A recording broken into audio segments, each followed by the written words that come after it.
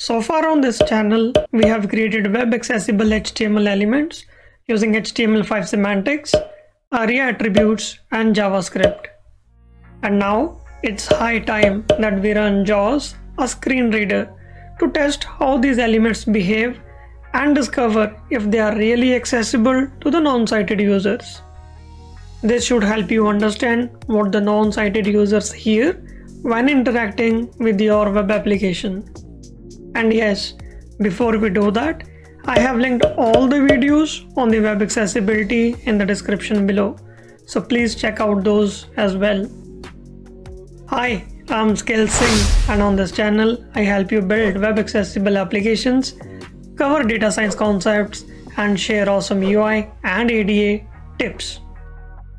We will be using JAWS version 2019, and you can get a free version from their website. Free version works only for 40 minutes and then it requires a system restart. I will share the link in the description below. For today's video, we will cover the basic HTML form elements such as navbars, text boxes, dropdowns, and so on. One important thing, I will be using keyboard keys only while interacting with the HTML elements, which a regular non-sighted user does. Now let's get started.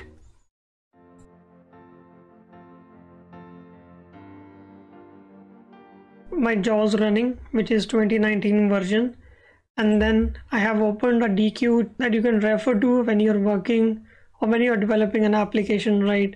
So it has listed down all the hotkeys that are commonly used by the non-sighted users. And on our right side, I have a very basic application which has certain controls that a regular data entry form does. So let's listen what JAWS reads out or announces when the page is first loaded. Now let me refresh my browser. Page has 4 regions, 1 heading and 2 links. Heading level 1 JAWS demo ABC University navigation region about menu submenu collapsed menu admissions. So if you hear that, JAWS is actually reading out the page title, which is this one, Skills Singh JAWS in action, followed by how many headers, how many regions, and how many links are present on this page. And by default, JAWS is in a all or read all mode. So if I refresh this page again, you will listen that it starts reading the entire content. And to stop it, we have to press Control key. Now let's have a listen again. I'll refresh this page. Skills Singh JAWS in action. Page has 4 regions, 1 heading and 2 links.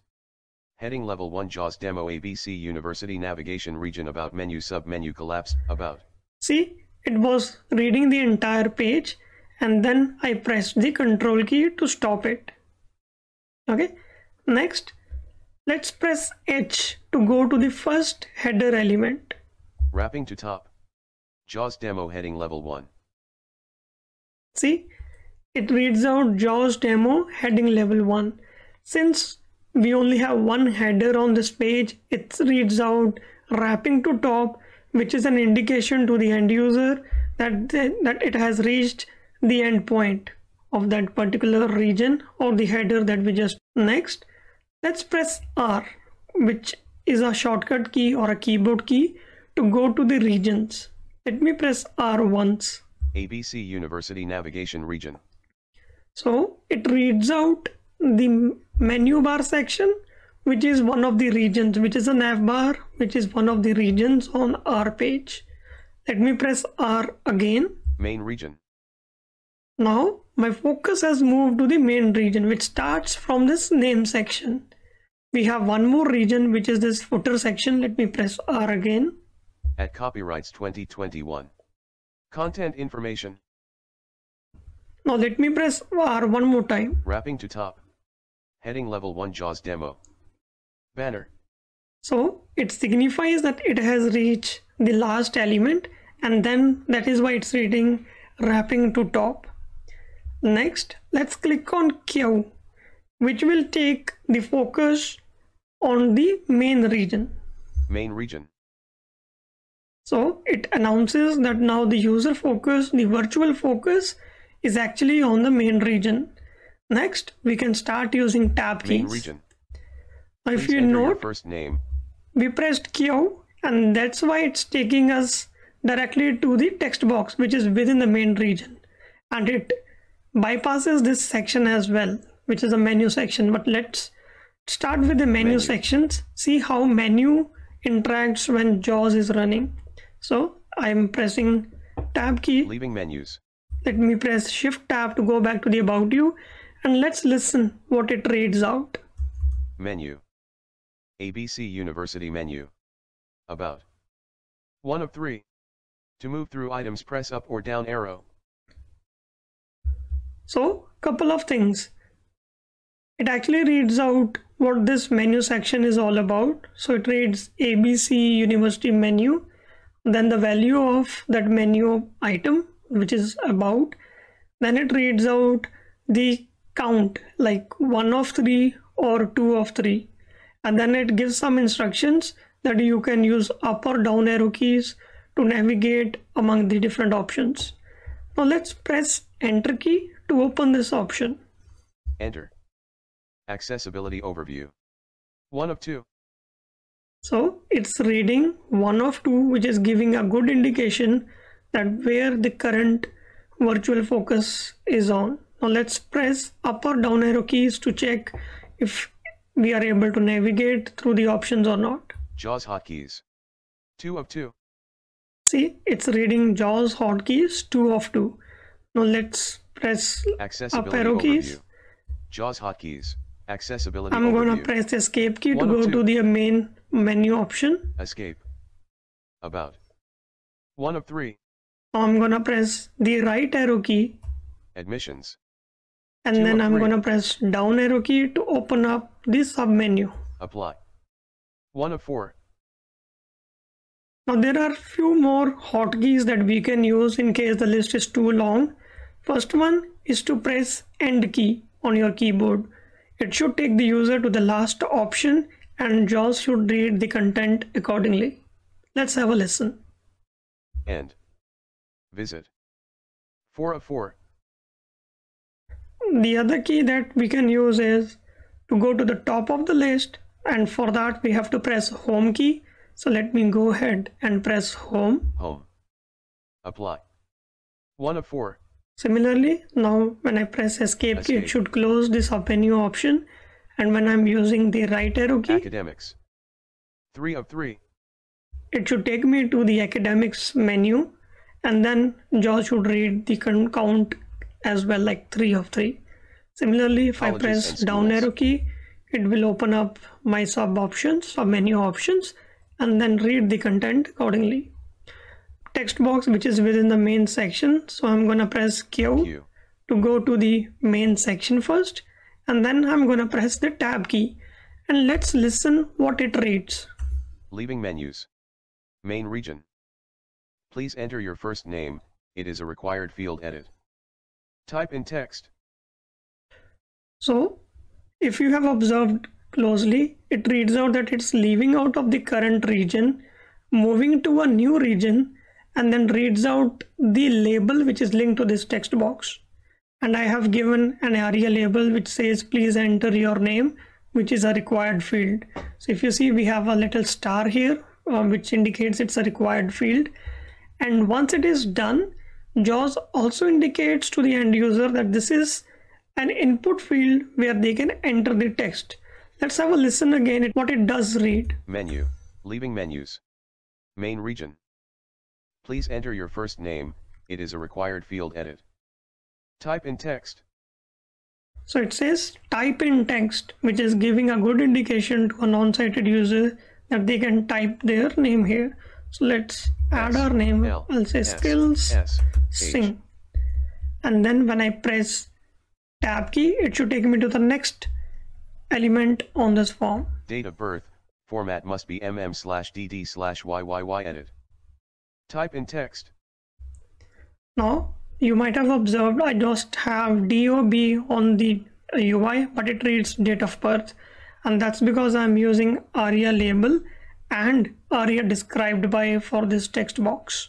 Okay, Level 10. So this is my label. I'm having Aria label which says date of birth, format must be, and then I'm using, so if I go back to this text box, I have used an attribute saying Aria labeled by, where I've given the IDs of two different elements, the label itself and then the helper span, which is having the actual format. This is how we used Aria labeled by and Aria label in our HTMLs. Main region. Next, let's go ahead and tab from the date of birth field to the next field in our application. So upload picture link. It goes to the upload picture link. Since this link is actually staying on the same page, it's not having any alternate text to it. So it simply reads upload picture followed by a link. So let's have a listen again. Upload picture link. So it says upload picture link, and links should always be accessible by pressing the enter key.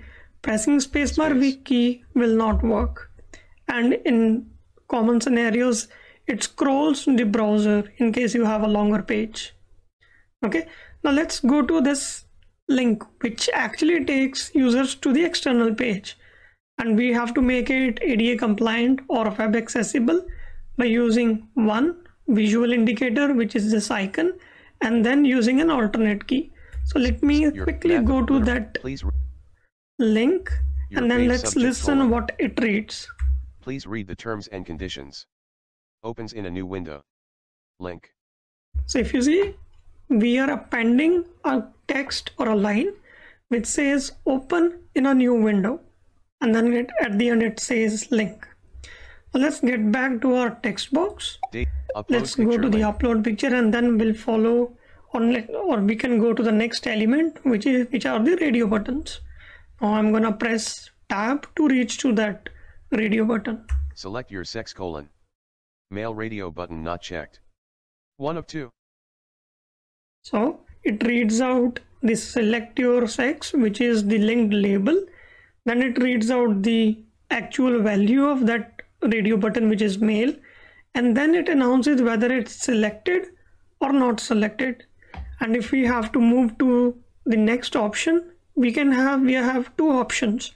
We can either press shortcut key A. It should take to the next radio button. Female radio button not checked. 2 of 2. So it says female radio button not checked, which is its current state, and then how many elements are there, like 2 of 2 or 1 of 2. Now normally we select a radio button by pressing the spacebar key. Space. Female radio button checked. 2 of 2. You selected female. Okay, so we selected female, and then I have a small functionality which reads out that what was the selection made, in case we want to add this as an alert or give this as a notification. We'll be covering notification in more details in our next video. Next, we can go on to the drop down. Now my focus is on the drop down. Hold on, let's go back to our radio button. Let's listen what it reads out when my focus goes to the drop down. Select an option button menu. So it says select an option. Now when I press spacebar key, select your country : extended select list box. Not selected USA. 1 of 4. To move to an item, press the arrow keys.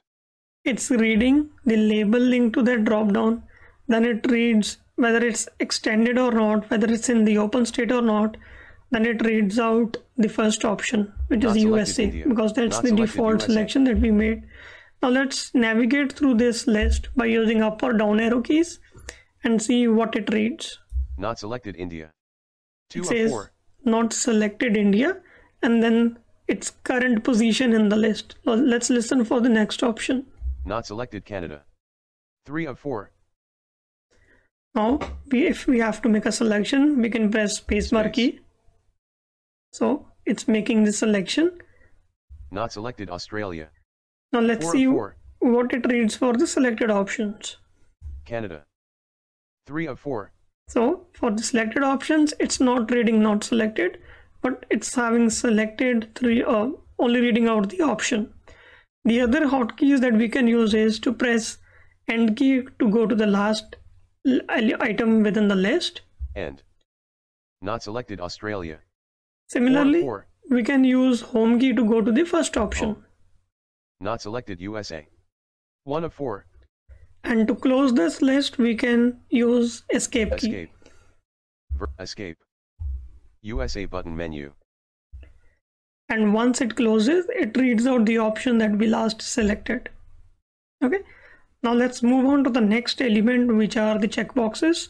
And let's have a listen what it reads when focus moves there. Your fave subject : physics checkbox not checked. To check, press spacebar. So it's reading the label which is linked to the checkboxes and then its current position within the list.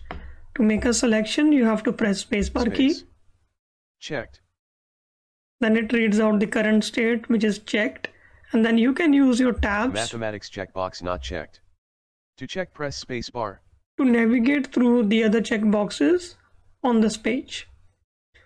Next, we have buttons. Literature checkbox not checked. Jump on to our buttons. The first one is a secondary button, which is actually a cancel button in our case. Let's listen what it reads. Please read the terms. Cancel button. To activate, press spacebar. So it's reading cancel button and giving the instructions how we can activate it, and that's by using a spacebar.